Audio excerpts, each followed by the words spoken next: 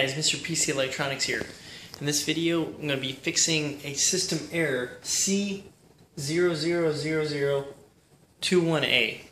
Now, right here on this HP Pavilion DV76157CL Entertainment Center, as you can see right here, we have the error right here. It says stop, and then the number, and then fatal system error.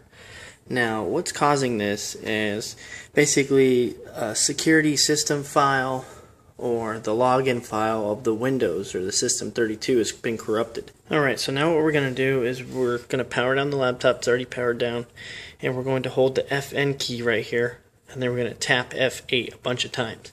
Now, with other computers like a desktop, it doesn't have an FN key. This just activates the F keys. Most desktops don't need that, so you can just hit the key. So let me go ahead and hit power. Might not have to use it with this FN key, so I'm going to try it without hitting the FN key. So let's just hit F8 a bunch of times. There we go. Just do it like that without hitting the FN key. And right here it says repair your computer, or it'll say last known good configuration. So you go over here, and we're going to press down until we get to last known good configuration. Go ahead and hit enter, and now it should fix the boot up.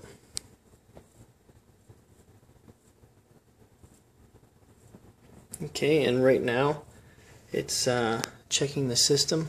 So as you can see here, it's checking the file system C, which is the main hard drive, and it's going to check, and this is what it's checking right now in the NTFS files.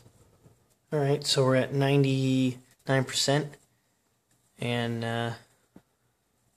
it's pretty much finishing up right now. Here we go. Windows has finished checking this, so now it's doing a restart.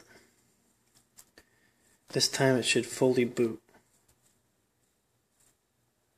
Alright, so here we go. First boot into Windows, and before it wouldn't boot at all. So let's see what we get.